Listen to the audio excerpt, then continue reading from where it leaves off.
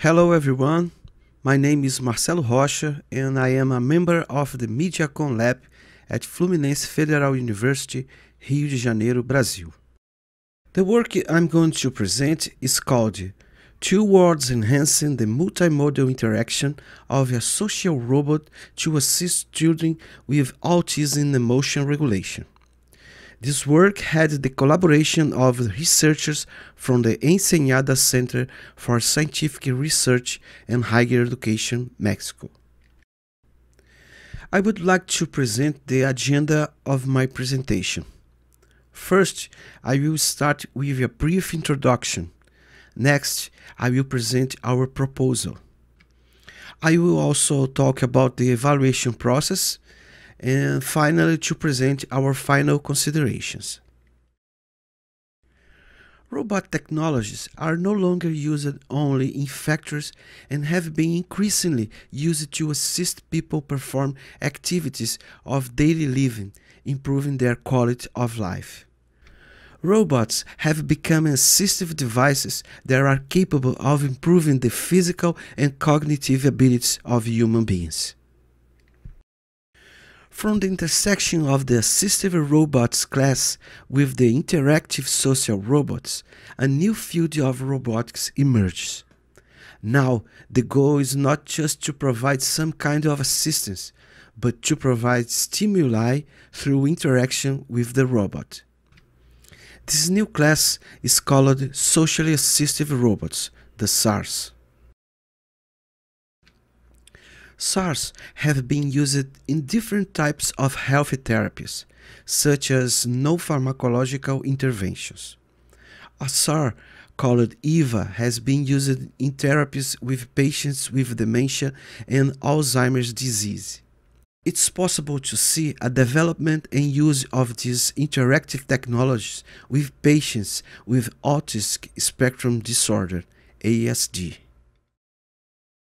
Several studies show that the use of these technologies can enrich these interventions, facilitate communication between therapist and patient, and supporting data collection and diagnostic assessment of patients. Studies have shown positive results in the interaction of robots with children with ASD. There are indications of a higher incidence of eye contact, proximity, and interaction between the child and the robot.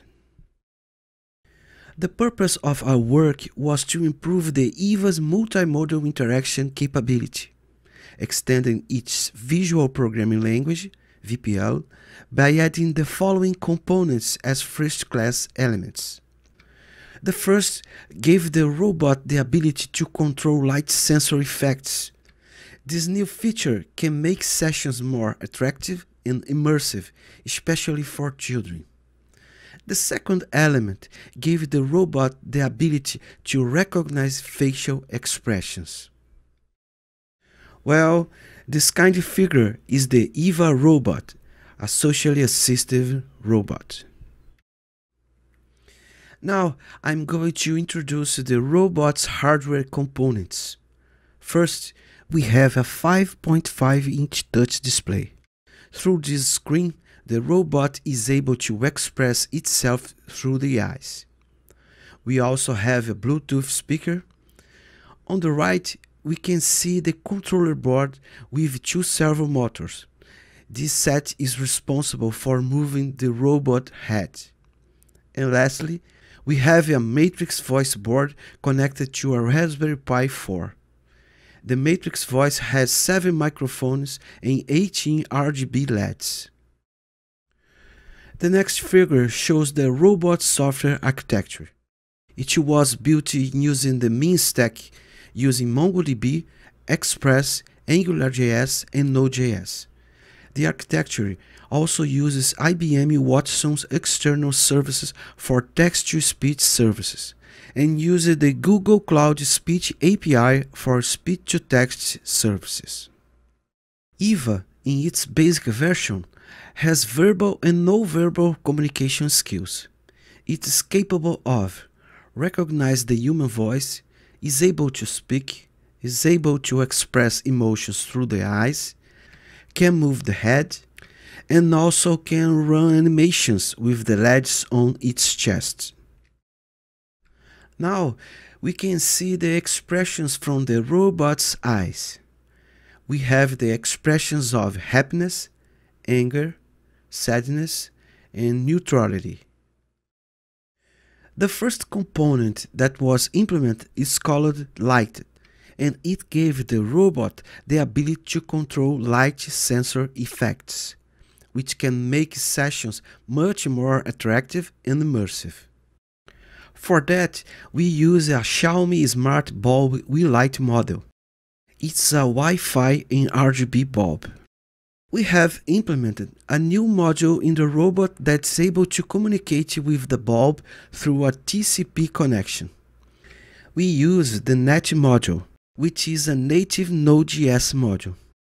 With this component, the robot can turn the bulb on and off, set the light color and the transition time from one color to another. The second component was called user emotion because it gives the robot the ability to recognize the user's facial expression. We attach a webcam to the robot's body. Our research group already had a facial recognition module made in Python. In order to integrate the facial recognition module written in Python with the robot software, we decided to transform the module into a TCP server. So, we implemented in the robot code a TCP client module, which could make requests to the Python module and get the user's expression. We can see on the left side of this slide a fragment of a VPL script and the process of connecting to the facial recognition server, which is in the center of the figure. The user emotion component sends a request to the server, which activates the webcam, identifies the user's expression, and returns a string with the inferred expression. This raw process works asynchronously and doesn't block the script, so the robot can identify an expression while play a song, for example. We decided to test the accuracy of the user emotion component. Although the Python module recognizes 7 types of facial expressions, we work with 3 of those that the robot can express: happy, angry, and sad.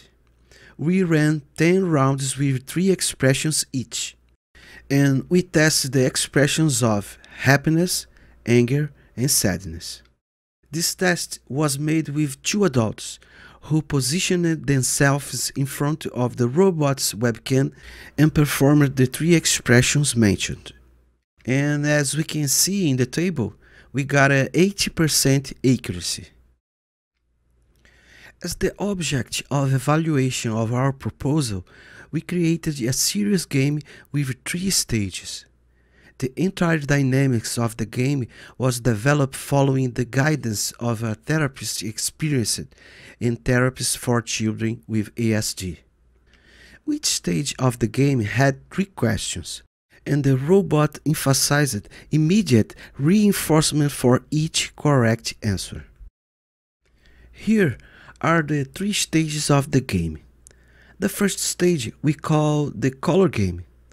The second was called the game of emotions, and the third the imitation game.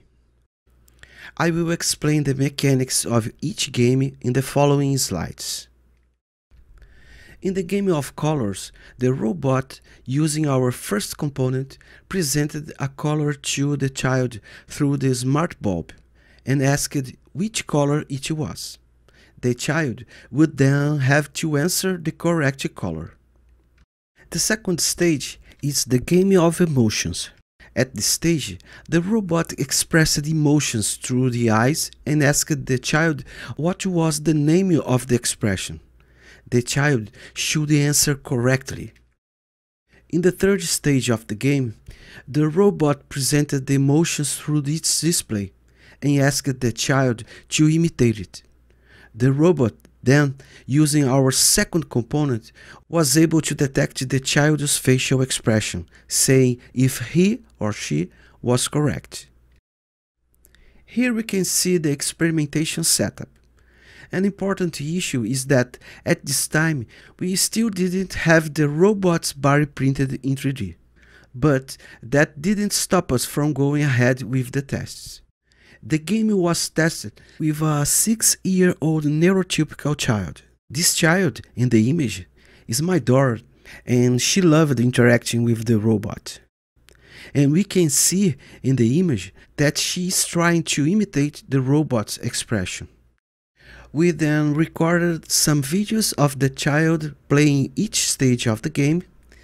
If anyone is interested in watching the videos, the links are indicated in the paper. The evaluation process of our work had a Google form with 13 questions. 48 adults aged between 19 and 61 years participated by watching the videos and answering the questions. This group consisted of health professionals and students. 4 participants were excluded from the process for not filling out the form correctly. We divided the remaining 44 participants into 2 groups. We consider as experts those who have at least 2 years working with children with ASD. And we consider beginners those who have less than 2 years of experience. As an evaluation tool, you use the technology acceptance model. It is widely used in evaluation of applied health technologies. It's based on a questionnaire that contains 2 sets of questions. The first group refers to perceived usefulness and seeks to answer the following question. Using a specific system would increase his or her work performance. The second group of questions concerns perceived ease of use and tries to answer the following question. Using a particular system would be free from effort. We had 8 questions from the first group and 5 from the second group. After obtaining the answers to the questionnaire, in order to verify if there was a statistical difference between the answers of the 2 groups, we applied the Mann-Whitney statistical test. The results showed that most experts agreed that the robot would be useful during therapies. The experts also agreed that it would be easy to use EVA in their therapies without too much effort. In question 1, from the perceived ease of use group, the experts indicated a difficult in verbal communication with the robot. Only in question 3, from the same group mentioned above, a statistical difference was identified. Beginners, unlike experts, found the sound effects to make sessions more appealing. During the work, we had some limitations, like not having the robot's body printed in 3D. What made us use a TV screen as a robot display. We also realized a latency in the audio capture process, which affected the robot's response time. And we found that accuracy of the facial recognition model depends on the correct positioning of the child in front of the camera and the amount of light in the environment. So, we present the EVA robot extension aimed at therapies for patients with ASD, enhancing the robot's multimodal interaction capability. This was made with the use of the sensory light effects using the smart bulb and the implementation of the facial expression recognition model through a webcam. We have extended the robot's visual programming language, and we developed a serious game with 3 stages. The game was evaluated by 44 healthcare professionals using the technology acceptance model, and the results were promising, indicating that healthcare professionals found our proposal useful and easy to use in therapy sessions for children with ASD. As future work, we intend to make the robot can show videos or images. we are going to add a component that can generate randomness. We plan to create an XML-based scripting language for specifying interactive robot sections and integrate the robot with other multimedia applications. The term multimedia means multiple sensorial media. Now, I would like to show you a short video of the robot showing some of its capabilities.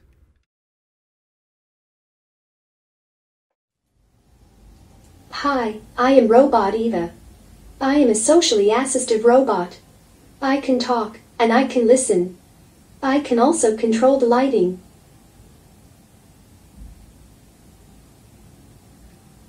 I can express emotions through my eyes. I can express anger. I can be sad.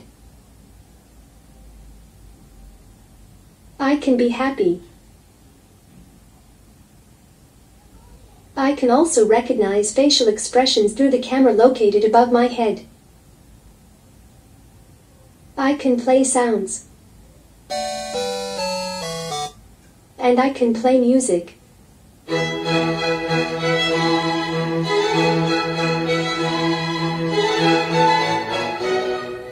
Thanks. Bye. Well, I conclude my presentation here, and I would like to thank you for the opportunity to be here participating in this very important event. Here's my email, and I'm available for questions. Thank you very much.